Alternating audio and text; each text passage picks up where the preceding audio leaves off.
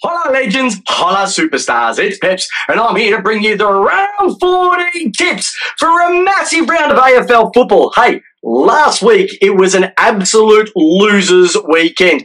I was a massive loser. I only picked 3 winners of a massive week where, let's be honest, everybody who we thought we would lose won.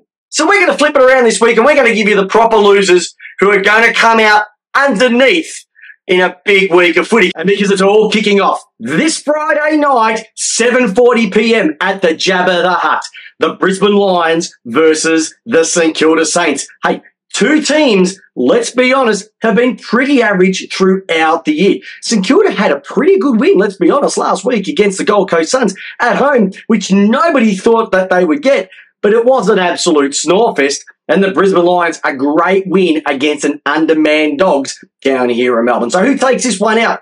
We're going by the simple factor that this is in Brisbane, and Brisbane are really still difficult to beat up there at the Jabba. And so I'm going with the Brisbane Lions to take this one out by approximately 4 to 5 goals. It will get quite comfortable in the end. How good was Eric Hipwood last week? Finally getting some form.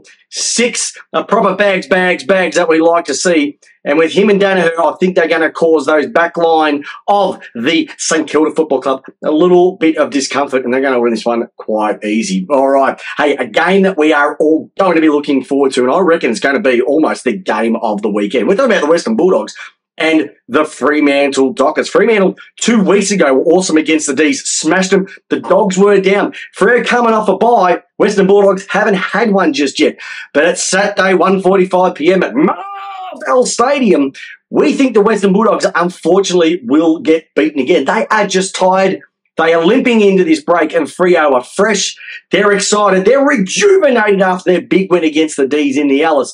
And they're going to take this one out on a very rare win on the road. So the Western Bulldogs, it's no fault of their own. They just need to get some troops back. We're looking forward to Waitman getting back. They do need Norton back. They do need Darcy after his suspension. And they're also looking forward to Ed Richards getting back in there as well too. But it's not going to be this week, and that's why the Fremantle Dockers will win this one. We're going to have 4 or 5 goals as well. I don't think it's going to be as tight as people think. It is going to be quite easy for Freo. Their midfielders absolutely flying, and their forward line are going to be sensational as well. Hey, who would have thought that 3 weeks ago, if you penciled in Richmond versus Hawthorn, Saturday, 4:35 p.m. at the MCG will be a must-see game. Well, after last week's results, it is definitely going to be one that you want to be tuning into. Why? Well, it's Dusty's 300th for one, because he has been an absolute generational superstar throughout his entire career. He is the captain of the Don't Argue. He is Mr. Tats. He's Mr. Norm Smith. He is Mr. Premierships. And the great man is getting to 300 games, which everybody is going to celebrate. But Richmond, they're going to get a bit of form after their win against Adelaide last week. And how good were the Hawks against GWS to get the win? So these 2 teams are coming off a win, and it's going to get, I reckon, a little bit challenging there at the G. I reckon it might be a little bit back and forth. Richmond will be pumped, and I think that they will not get the win, though. The Hawks are on too good of a roll, playing too good footy at the moment, that I'm saying this one will be no more than 1 goal. Yes, it'll be 1 goal between the teams. Hawthorn to win this win, which means Richmond will begin losing, but there'll be no shame in it because they are going to be celebrating one of the greatest footballers ever to pull on the boots, and we're talking about Dusty Martin for the Richmond Tigers. But Hawthorn, hey, they have been brilliant over the last 6 to 7 weeks. Fantastic footy, and they're going to continue on their streak, and their very slight chance of playing finals as well too. Alrighty, from a game that everybody wants to see to probably a game, unless you're a Sydney supporter, you're not going to want to watch, because it's Adelaide versus Sydney. Saturday, 7:30 p.m. at the Adelaide Oval. Adelaide are putrid. Sydney are sensational. Sydney, at least 6 or 7 goals, and that is if they do it in 3rd gear. If they decide to play this one properly and put the nose to the grindstone, this could be a tenner and put Stevie Nicks in a lot more trouble to keep his job at the end of the year. I'm not going to spend too much time on that game because Sydney are just way too awesome. They are the #1 team in the league right now, and that is why they're going to win this one quite simple against a pretty pathetic Adelaide Crows.